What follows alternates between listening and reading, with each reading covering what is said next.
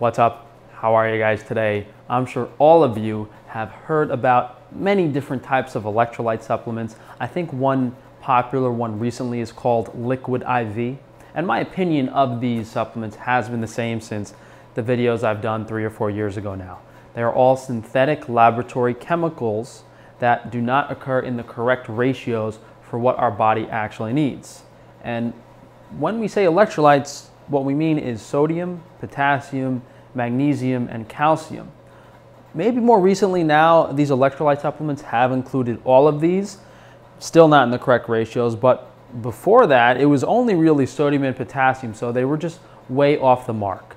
And if you are eating high quality organic foods, you really don't need this, but we'll go over a few tips today to optimize your electrolyte intake if you think that is something that is causing problems in your current lifestyle or exercise routine.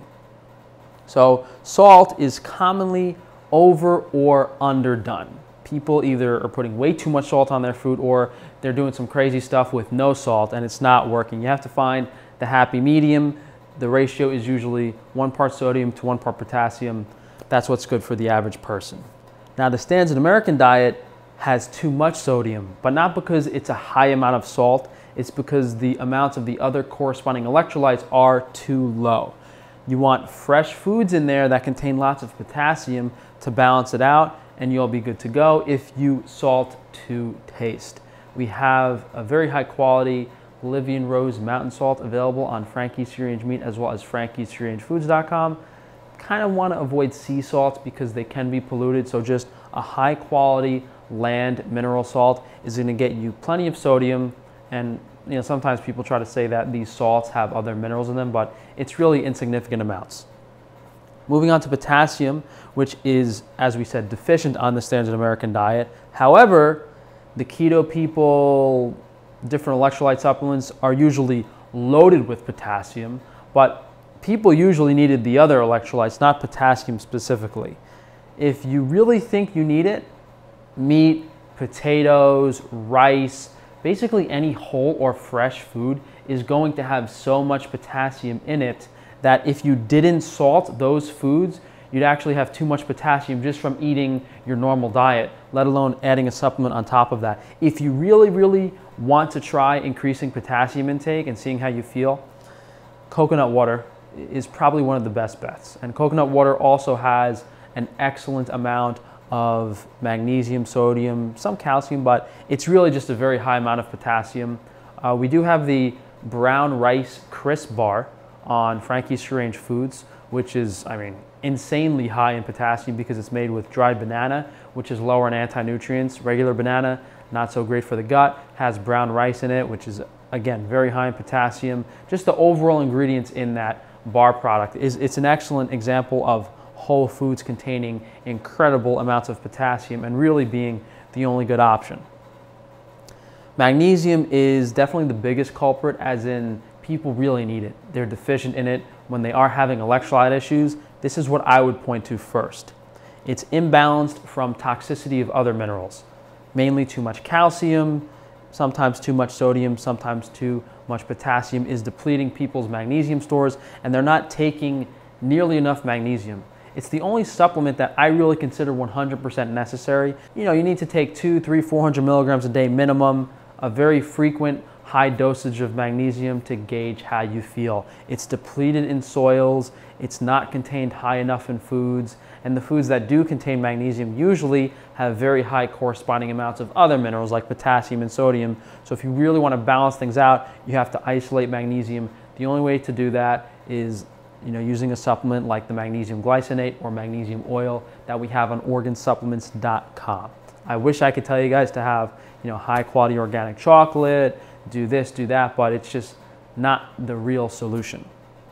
Calcium, we've done so many videos on calcium. I've always been very against calcium and I've never really flip-flopped on that. I've never really flip-flopped on anything, but calcium is one thing I've been very adamant against without changing my mind on.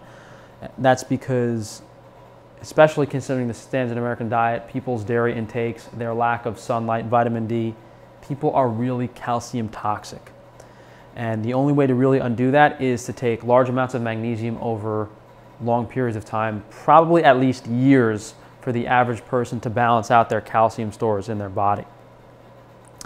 If you really think you need calcium, which is unlikely unless you've been following like a meat-only carnivore diet for 5, 6, 7 years like I was, you can try a high calcium mineral water like Gerolsteiner. So I've given you guys options and solutions if you really think electrolytes are your issue. And when people have liver damage on keto, when they're not feeling good on certain diets, when they're having issues, usually the first thing that's brought up is electrolytes, and it doesn't fix the issue because in my opinion, for the most part, this is never really the actual problem. The quality of the foods you're eating, getting enough sleep, grounding, reducing radiation, those are almost always above this. However, I'm an open-minded person.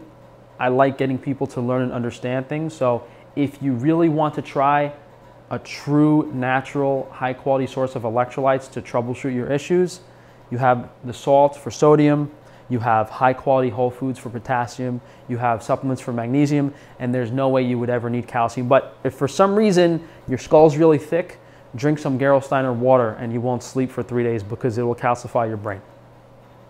You guys can check out frank-stefano.com if you'd like to support me through all my businesses, or just read about all of these interesting things I have, and you can learn a little more about that. We do have a bunch of electrolyte videos we did years ago. If you just search Frank Stefano Electrolytes, you'll probably learn more as well. But as always, thank you guys for joining me. If you could please drop a like on the video, leave a comment down below, subscribe so that YouTube can unsubscribe you next week, and be sure to check that notification bell so they don't notify you of my videos. I guess one last thing maybe I should touch on is that vegetables, nuts, if you Google like high electrolyte foods, high magnesium foods, high calcium foods, those minerals in those foods are not only bound to anti-nutrients and have a very low bioavailability, it's the issue I said earlier. They have high amounts of the other corresponding minerals. So you're not actually getting a lot of magnesium, you're not actually getting a lot of calcium. Thanks again for joining, guys, and I'll see you for the next video.